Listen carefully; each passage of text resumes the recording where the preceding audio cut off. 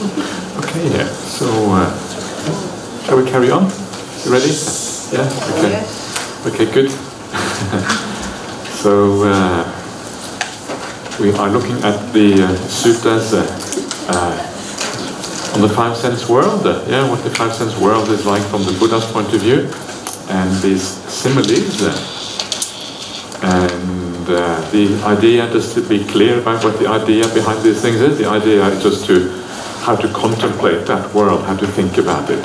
It's not so much kind of, this means that we have to reject that world or anything like that. It's more like just, this is a way of thinking about it. And then the mind kind of leans in a kind of a new direction. It sees things in a new way, and that's always very useful to be able to support the meditation practice and all of these kind of things. That's the idea. That's the idea, the reality, not sure, but that's the idea. So let's go on to the next simile. And this is the famous simile of the borrowed goods. This is the one I teach most of the time because it is maybe the most easy one to relate to. So this is a relatable simile as far as the five sense world is concerned. And it goes as follows.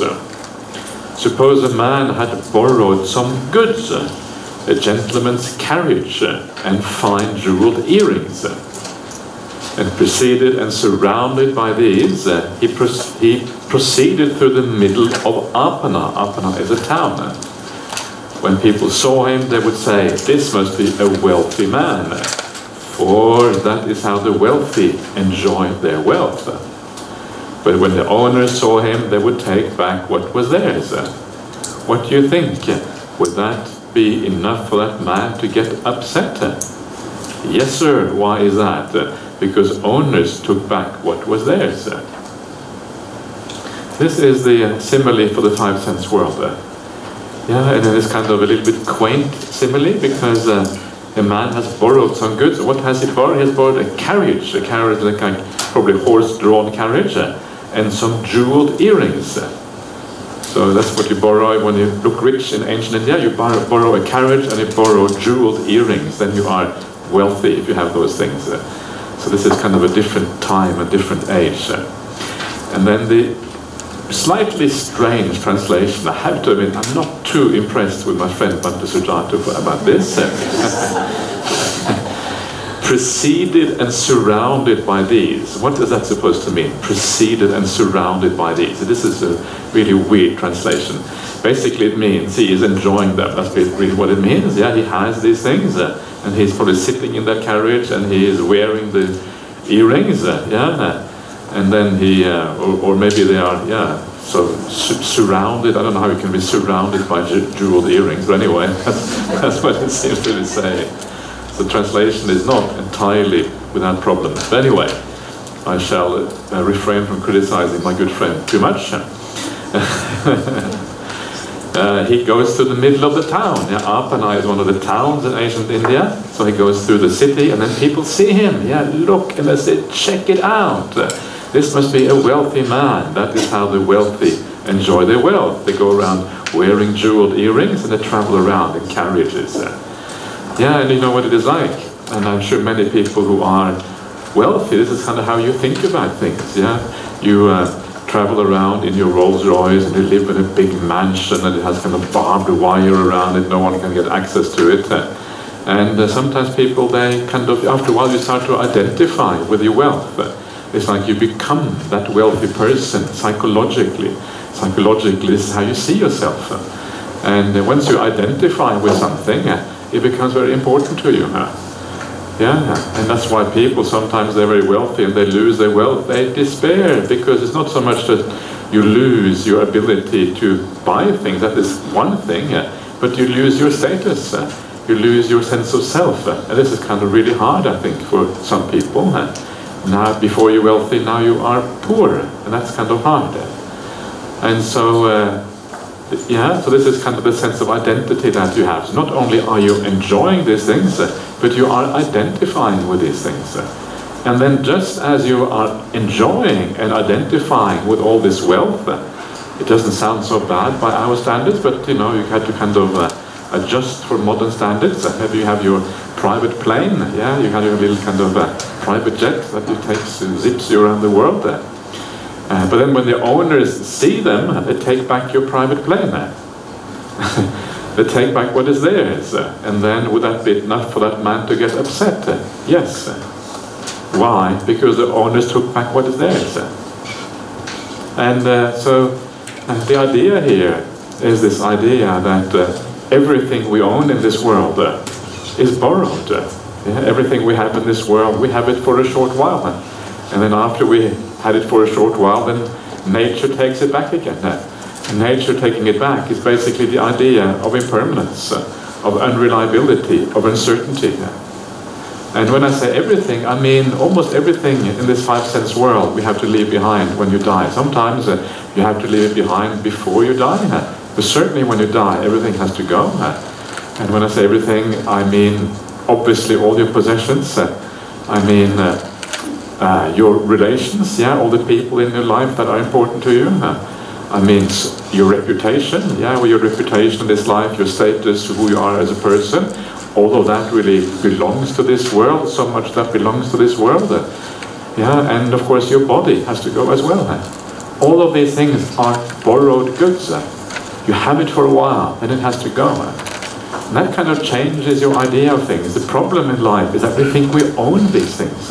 Just like this fellow who had borrowed a carriage and borrowed earrings, after a while he identifies with that. This is me, this is my things. And if you think that you own something, then it gets taken away from you because actually it is borrowed, then it is painful, then it's difficult. But everything in life is actually borrowed. And it's a beautiful way of thinking about the things in this world, because the way we treat borrowed things is very different from how we treat things that we own. If you rent a car, do you treat that car in the same way as you treat your own car? If you have your own car and someone kind of scratches your car, what do? You get upset. Yes. Get upset, right? You're not so happy if someone scratches your car. But if you rent a car and someone scratches the car, what do you think? Okay. Not so good, not nice, but okay, it doesn't matter so much, not my car anyway, things happen, life goes on. It's a different feeling, it's not the same thing if it is your car, if it is something borrowed, because it has to go back to the rental agency afterwards. And what the Buddha says is that everything in our world, we should consider it more as borrowed goods. So are you able to do that with the things that you own in your life? Are you able to see things as borrowed goods? This is kind of the critical question. Can I see these glasses as borrowed goods? My glasses don't. These are my... Can I? Is it possible? In a sense you can, right? You just need to change your perception a little bit. You realize how impermanent they are. You realize chances are I'll probably forget them here at the BGF, right? Probably in my room.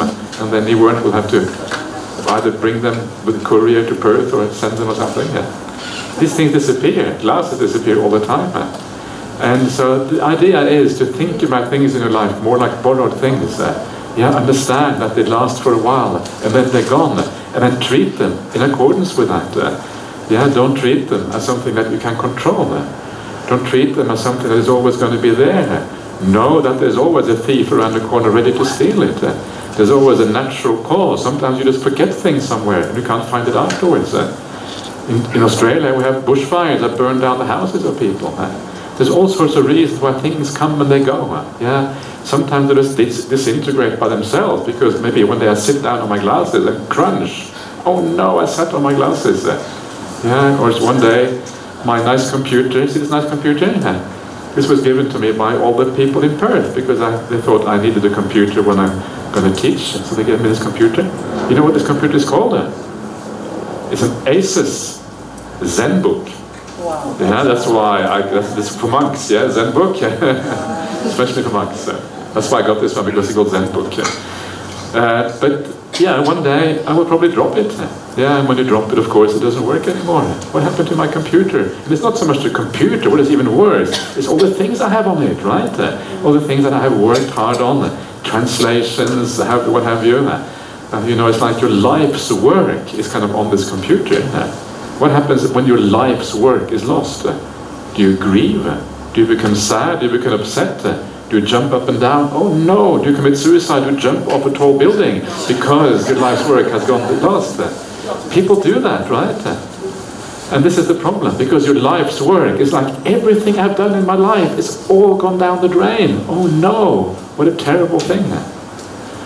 One of the most kind of really great stories about the life's work getting lost is the story of Ajahn Brahmali in Buddhist Monastery. It's a really beautiful story.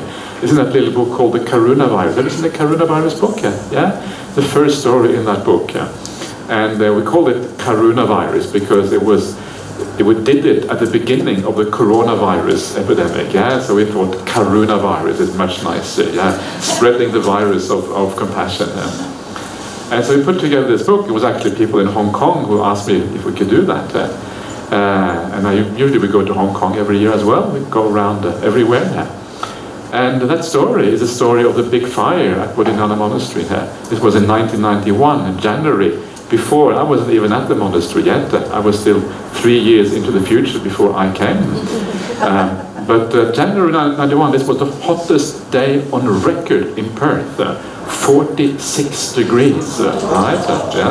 Really, really hot. We think Malaysia is hot? Nothing compared to Perth when it gets really hot. And Perth, no humidity, so it's kind of really dry. So the sun is like really kind of searing, it's like searing kind of heat. And the end of January, that is the end of the dry season usually in Perth. Dry season begins like maybe beginning of November, so it hasn't seen any rain for the previous 3 months. No rain for 3 months. You can imagine how dry everything is. If you see a picture of Perth, everything is like brown and grey, tiniest kind of flame, and just poof, everything kind of goes up. And so there was a fire started not so far from the monastery, and usually these fires are started by pyromaniacs or something like that. So the fire was started, and then the fire was moving. There wasn't that much wind, but a little bit of wind. So the fire was moving towards the monastery. 46 degrees, everything is completely dry, coming closer and closer to the monastery. And then the fire brigade, they come to the monastery and they say to Ajahn Brahmali, they say to the monks, you have to evacuate, So everyone kind of comes together in the main hall, right? And then they say, oh, wait a little bit, let's see what happens. And eventually the fire brigade says, no, there's no chance, this is all going to burn down. We have to evacuate. And this is in 1991. This is just when Ajahn Brahmali has finished building Buddhist Monastery. He has spent the previous 8 years, day and night, working 12-hour days, 7 days a week, 52 weeks a year, continuously building this monastery. This is his life's work. Everything that he has done basically was about this monastery. And now he is told that everything is going to burn down. And so I asked Ajahn Brahmali, how did you feel at that moment? And he said, at that moment, when I knew everything is going to burn down, I knew my life's work was in ruin, at that moment, I just let go like that. And I thought, what? How is that possible? You've been working so hard on something. If someone took, my life's work and threw it out, I would feel at least, oh no! At least I would say, oh no, before I came to my senses. And so I asked him, how can you do that? How is it possible to let go like so fast? And then comes the very interesting answer, and this is how you should think about things. And if you think about things in this way, you will never grieve for the borrowed goods of your life. And what he said was, I didn't build the monastery to make a monastery. That was kind of secondary. The reason I was building a monastery, because I knew it was a good act. It was a good action. It was an action of generosity. It was an act that would benefit many other people. I did it because it was a practice of the Dhamma to build a monastery. I did it because of the good intentions. And I knew that even if the monastery burned down, I could continue that act of generosity next day. Actually more chance of generosity because the monastery is gone. Now it can be more generosity, right? So maybe it's a good thing that the monastery burns down. I'm exaggerating here. And that is the right kind of attitude. You don't do things in the world because you are going to have success. You do things because they are acts of kindness and generosity. That is when you are embedding the spiritual practice completely within your ordinary life. Everything is done for a spiritual purpose. And when everything is done for a spiritual purpose, you can't lose out. Your borrowed goods get taken away. Someone steals your car. Someone burns down your house. And you think, to be expected, yeah, next house. Yeah? That is kind of the right way of thinking about things. When you think like that, then your life turns into a spiritual quest, a spiritual pursuit, and then you will never really be disappointed in life. So this is the idea, yeah? You understand things are borrowed goods. You don't know how long they're going to last. Sooner or later, your monastery is going to burn down. Don't know if you have a monastery, but if you have one. So this is how things go. So when that changes your attitude to life, yeah? You start to think of life, okay, actually, I'm here to do acts of kindness. That's what I'm here. And whatever is kind, whatever is generous, whatever makes more compassion and kindness in the world, whatever creates more love, understanding, positive feelings, that is what is good. And I can always do that, even if kind of things just burn down and disappear. I can always carry on with that project. Then you're thinking in the right way. And of course, what happens if you do that, when you come to the very end of your life, yeah, you're on your deathbed, you know, this is it, I'm finished. Yeah, I'm about to pass away, about to die. You're kind of lying back, kind of reflecting on your life. Now, if you are on your deathbed, in a hospital or whatever, about to die, if everything you have done in life is just about having possessions, having relationships, building up wealth, you know, having status, if that is all your life is about, building up a nice body, yeah, going to the gym, training the body up, looking just right, yeah, if that is what your life is about, then all of that is going to have to go when you die. Everything is going to have to be left behind. How do you feel on your deathbed when everything you have lived for, the whole purpose of your life, is going to disappear? How does that feel? It feels terrible. It feels confusing. It feels like you have wasted your time, right? Everything is going to have to go. Why did I do that for anyway? Now it's all going to have to go. I'm going to go into the future. I can't take anything with me. And even if my family burns paper money or paper cars, well, it's not going to help me in the next life. It's not just in the Chinese tradition to do that, right? You know, the Taoist tradition that burn little houses and things like that, so you can take the smoke goes up to heaven and take it with you into the future. This is like a universal thing, yeah. Yeah, in Norway, my ancestors, the Vikings, they did the same thing. We had a Viking ship, put all the belongings into the Viking ship. The wife, it's kind of terrible, yeah, the wife goes into the Viking ship, the dead body, and you burn everything, and then everything goes off to Valhalla in the next life. That's kind of the idea. This is to be universal ideas in humanity. Same thing in India, you have the idea of sati, which is kind of your wife you're supposed to commit suicide when you die, these kind of things. Same kind of idea, you want to be together in the afterlife. And so you feel a sense of despair because you are on your deathbed. Everything you have worked for, everything that matters to you is going to have to be left behind.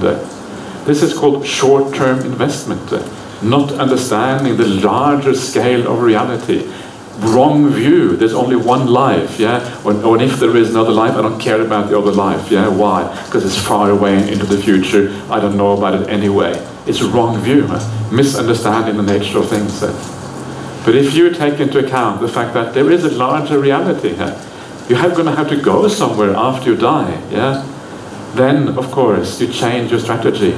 Then you come to your deathbed, and you think everything is going to have to go. But actually, I have lived my life for another purpose. I have lived my life to be kind, to be generous, to support other people, to have metta, to have compassion, to do all the right things, to build up wisdom. That's why I've lived my life. And these qualities, they reside in my heart, in my mind. And because they reside in my heart and my mind, I can take them with you into the future.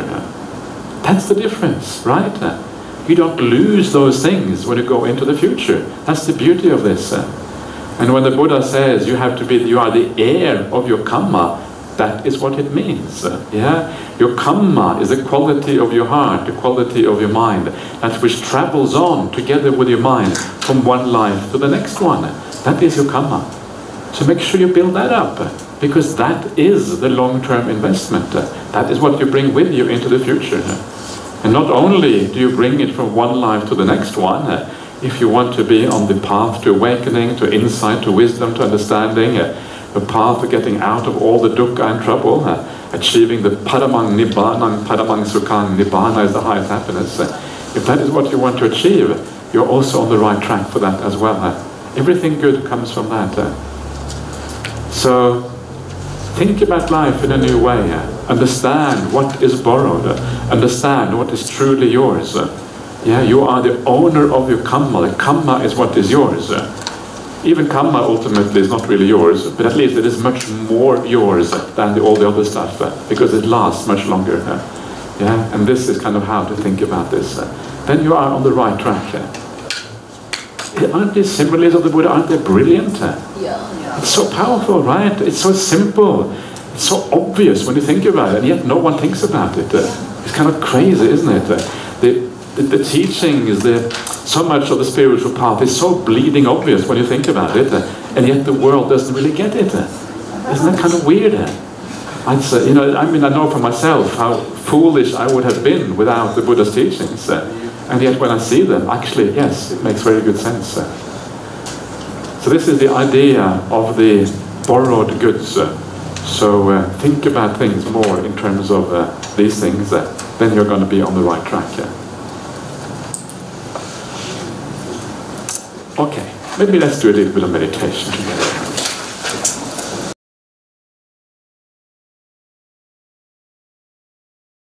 Okay, any comments or questions from anyone?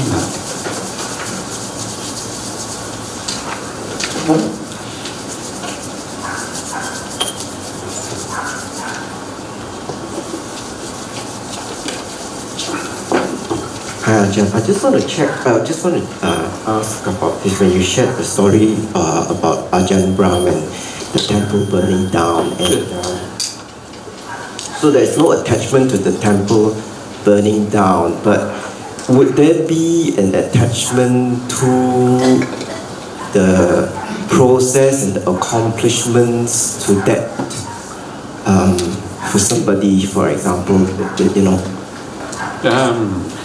Well, if you identify with it, if you take this to be your kind of, I did this, if you feel conceited about it, or you feel proud about it, or whatever, then there would be that kind of attachment, probably. But I think for Ajahn Brahmali, he realizes that that's just a stupid kind of conceit, to be attached to those things. And so you let go of the temple, you let go of any pride in having accomplished it, and all those things, or everything kind of goes. And if you feel proud about anything, I don't think you ever really feel proud ideally, but if you are proud about something, it's about having lived well. You feel good about yourself because you have lived well. You don't really feel proud, just feel good about yourself because you have done the right thing and lived in a good way. So there's kind of like a balance of being proud of it and also being prideful or egoistic about it as well, right? And how would one be able to strike that kind of balance? What do you mean? I mean, be, like you said, to feel good about what you've done, but also at the same time, one can also feel prideful about it as well. That becomes egoistic as well. So how would one be able to distinguish this feeling good about yourself and not taking it to the point of being prideful about it? So the difference is that when you feel good about it, it's like, let's say you just do a random act of kindness on the street, a stranger, someone you have never seen before. You don't usually feel proud of that because you don't tell anyone, you don't know about it, and you just feel this warm feeling inside. You know that you've done something good. It's a warm kind of feeling that you feel because you've done something kind. And whereas pride has to do with ego, has to do with a sense of self, it's kind of boosted. So if you close your eyes and you sit in meditation and you just feel the kind of warm feeling inside, knowing that you're living well, that is really the idea of what we're trying to develop here. This is what it's about. There's a kind of quiet thing. It's not a kind of here I am, kind of thing. It's a kind of quiet, peaceful sense of happiness about things.